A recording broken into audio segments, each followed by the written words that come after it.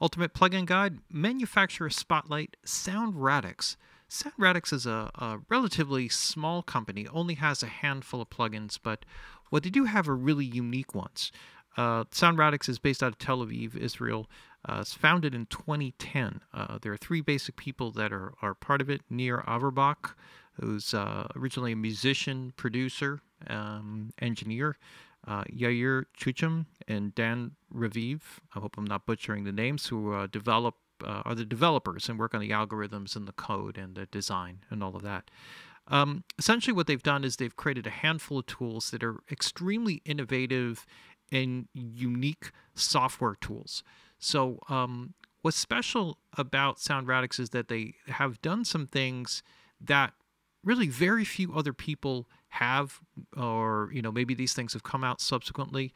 And while there's only a handful of things, they're actually quite good. So one thing I'm just going to show you on their website, because it doesn't actually show up as a plugin, is a plugin called 32 Lives. For those of you who are, say, on Cubase, or you're on an operating system that no longer works with 32-bit plugins, you have old sessions that have 32-bit, this is an amazing plugin. It's actually not even really a plugin. What it is, it's an application that you download. You point it to your VST folder and your 32-bit VST folder. And then what it does is it essentially creates more or less like a wrapper or conversion that allows those plugins to appear inside of your DAW, so that when you open up, for example, let's just say you have Cubase. Cubase 9 no longer supports 32-bit plugins. So you load in, you selectively decide what plugins that you want to restore or keep. It basically creates the wrapper for them. So when you actually open up your application, it doesn't open up like a separate plugin. Like there are other plugins that do this, that allow you to access audio units or VST plugins, but within a particular plugin holder. Like you actually have to open up a plugin in order to load that other plugin. It's like a plugin chainer type of thing. This doesn't work that way. So if you have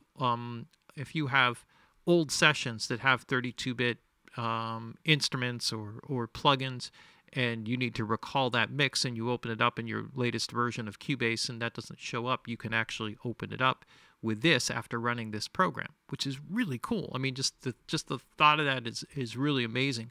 And a simple concept. I'm sure it wasn't easy to do, but essentially what it's doing is it's creating a conversion from 32-bit to 64-bit. Now, it only works with audio units and VST, so this is not something you open up in Pro Tools in order to access VST. So just be aware of that. That's not what's going to happen. So your DAW has to be AU or VST compatible, and then it will open up those, give you access to those 32-bit plugins. Very, very cool. And so that's kind of a starter. So that just gives you an idea of where you're starting out with stuff like that. One of the ones that I think is absolutely the must-have plugin is the Surf EQ. Surf EQ, this is the second iteration of it, is an amazing EQ because it's a pitch tracking EQ. So if you use it on a monophonic instrument, bass, vocal, flute, any kind of instrument that's playing singular notes, what it will do is it will track the pitch. And then when you apply an equalization, if you have it surf, then the pitch boosts or attenuations will actually map and follow the changing notes. And this is amazing for all different kinds of instruments, but particularly things where you want to keep the frequency areas very focused, and you want to have like an EQ on that fundamental frequency. It'll just track and follow that fundamental frequency, and you can control the attack and recovery times of it, and how long it takes to switch from note to note, and how tolerant it is for pitch. So you can make it very tolerant, or you can make it very loose.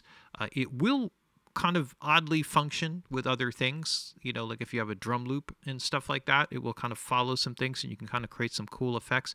But in addition to the frequency bands kind of moving around, you also have a harmonic resonance filter, which is sort of crazy. So you can create these really strange resonances and have that kind of swirl and move around. with things that you're doing, which is just really off the hook. Gives you a lot of options. It's 7 bands. You have a high pass, low pass filter, 5 mid bands that also have shelving capability, and then it's also a dynamic EQ.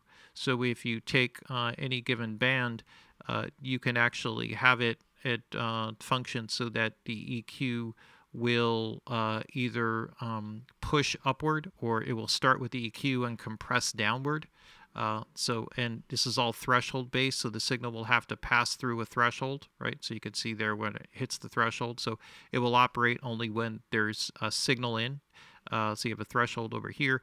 And then if you take it to a dip setting, you can have it dip down, right, when the threshold is triggered. And so you can have it actually do upward, so it starts with the EQ and pushes up to 0, or the other way around. So you can see that there's loads of possibilities. So it's a dynamic EQ that tracks pitch and makes frequency movements based on pitch, and it's pretty amazing. There's nothing else like it. It is truly the most unique plugin, and it's actually cool. There are certain things that sometimes, like, it doesn't have infinitely variable cues on the gain controls. So if I actually do a boost here, let me just take that off there. All right, so that was the other mode. So if I just have it kind of doing a boost, for example, here I can change the cue bandwidth, and you notice that it changes and adds resonances, right? So I can just kind of drag this over just so you can see. Each one has a different unique shape to it, right? And so you can kind of pick the band, and although this doesn't look like a narrow cue, it's actually a pretty narrow cue and becomes more focused, like a kind of like a API EQ, like a proportional cue.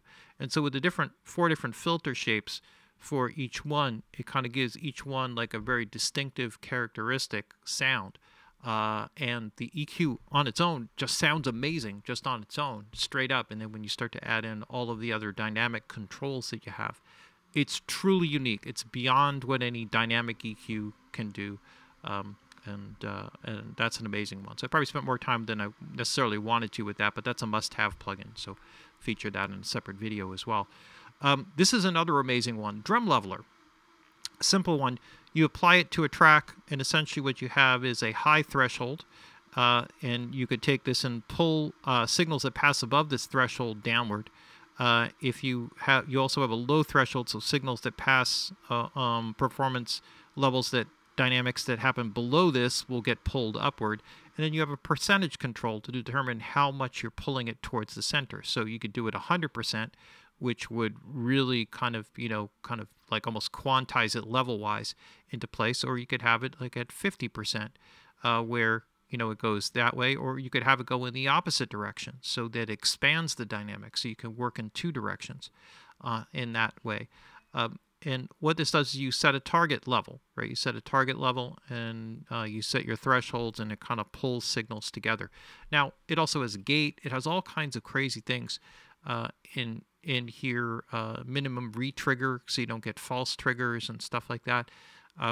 But fundamentally, using this on individual instruments, if you have a track where you kind of like a dense production where the drums need to be really consistent, and it's a live drum performance, and maybe the dynamics are not as solid and focused as what you'd like, this is like an incredible plugin for that. And it also has sidechain filtering, extremely well thought out.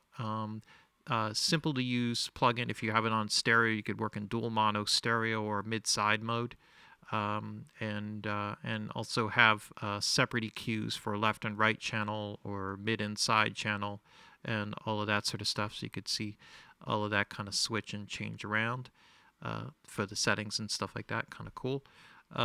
So yeah, that's another one that's pretty outstanding. This is a simple one, and I'll go on to the 2 other complex ones, but this is a really, really cool, simple plugin. It's just mute-o-matic. And what happens is that if you select, there are 3 selections here. One doesn't show up in Pro Tools, and it does in most other applications that I've tried.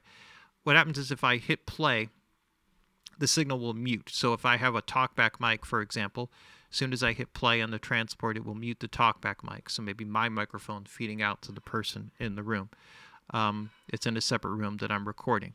Perfect. If I want to do the opposite, I can have it mute so that when I'm in stop, it mutes, and then when it goes into play, it unmutes. So you can open up tracks and kind of do the opposite, right? So there's some things that maybe you have multiple mics in a room, and you could have them mute, when they're not playing. And there's another one which does the same, which will mute when you go into record. And sometimes that's cool if you're recording to an audio track, but you want to kill the feed that goes to the headphones through the DAW. So they're only getting the direct feed from your interface so that it's latency free. So you can set the mix up with your software there for the headphones, and then you wouldn't get the delayed feed from the recorded signal, so it would mute when you record. Simple, real, again, just like a tool with those three options, you can pretty much take and solve just a lot of simple basic problems just working, particularly on the recording side. That's kind of cool. There's another plugin here called Auto Align. With Auto Align, you can pair up some plugins. Usually you have a send channel and a receive channel. So the send channel would be the primary. This is perfect for, like, say, where you have multiple mics on a guitar, for example. So what you have is you have one, let's just say here I got two mics here. Let me bypass these guys.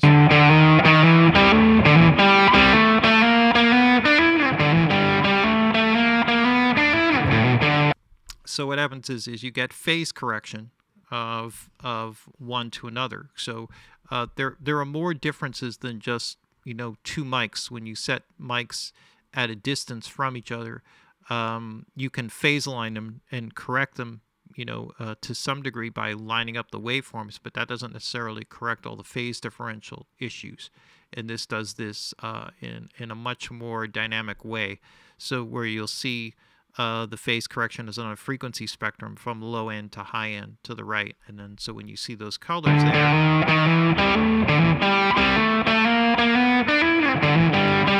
you could see where the correction is being applied. And if you want to make one more distant, you can actually go ahead and find a timing of distance. This is showing in samples, but I can also show it in milliseconds. Where you can find a distance of the microphone, of the distant microphone, how long or far away it would be, so that you would get a phase coherent delay, and so you can kind of work from that perspective as well. And so that's kind of interesting, another way of kind of balancing this out, and then you can kind of drag through this. Right now this is displaying in samples, but I could switch it to milliseconds, so there you can see what the distance is in milliseconds. And I think there's no, yes, there's another unit there in inches. If you work there, should be in meters or something, right? Centimeters, there's centimeters, and then there's inches, right? Okay, so it kind of covers the world in that regard. So anyway, this gives you the ability to have that, because sometimes you set a distant mic on something to get the timing right. In some cases, you have two close mics and you just want to phase align them so that they're phase coherent, and this is perfect for that. So really cool, very simple tool. It even has a delay detection, or I'm sorry, phase detection. So if you hit the detect, it will flash. You hit play, you feed the signal in, and then what it'll do is it'll tell you if it's out of phase. And so you have like a reverse phase inversion.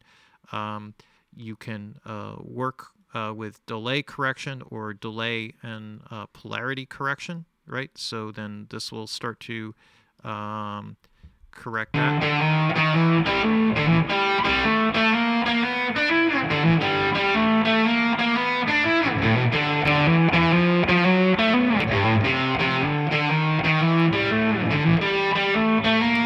And so, because I have the delay on this, right? So I would need to eliminate the delay time. But you get the basic idea there. So I can work with that, and you can just kind of see, like get something balanced that gives you the depth and the sound and character that you want. There's also another one here, which is equally cool, and that's called a Pi. Pi stands for phase interactions mixer. And essentially what you have here with the Pi is something that you put in the last plug-in slot of every audio channel on your track, so you don't put this on the effects returns. Oops, I think I just called up the audio line. Not sure how I did that. Did it backwards. Okay. All right. And then, so what this does is you apply this to the audio tracks in your mix.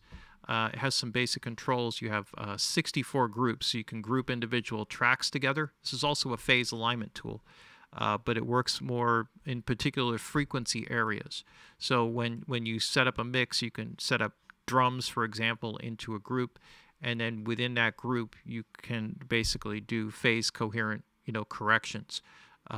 Or you could just put together, say, for example, a kick drum and a bass, and with those two grouped together, what'll happen is they will phase align. So if for whatever reason in any particular hit, the kick drum doesn't phase align well with the bass, and the note starts to sound less powerful or less driving as it the kick drum pushes through, this will help to make those corrections and balance them. So it's like real-time phase correction. You can do it on a limited scale like that within a pair of tracks or a grouping of tracks, or you could do it on a whole mix. So if you apply this to all the audio tracks in your mix, you can tie everything together. You can set a weighting so that channels that have a heavier weighting are more phase priorities, like vocal, kick drum, snare drum, maybe some tracks that you want to stand out a little bit more. And it will make more of the phase corrections on less important instruments, so there's less interference patterns that go on. And it's one of those things that you just, outside of that description, and there are a plethora of options that kind of go along with this. You can correct just low frequencies, you can correct full frequency, and there's also a variety of other options that works within the group, works with both the group and the whole mix, or you can just phase lock just within the group, or anyway, I think the internals with the whole mix, that you have lots of options, or you can turn one off and make it not part of the system. Very cool, right? So there's loads of options in it. It even has a frequency meter, multiband frequency meter. So it'll show you phase coherency relative to frequency, and in the process of making the corrections and all of that. So it's pretty cool. It's pretty cool. Again, another one that's very unique and something that you have to kind of check out for yourself. But the Pi phase interactions mixer, which is kind of cool. So loads of stuff, only a handful of plugins, but loads of possibilities and some things that are very, very unique that you just don't see. They're not going the route of working with just doing like vintage emulations or making EQs and competing in a marketplace that has tons of EQs. They try to create unique tools that are actually really powerful and extremely useful in a mix, and that's why it's a feature for the Ultimate Plugin Guide, a manufacturer spotlight, Sound Radix.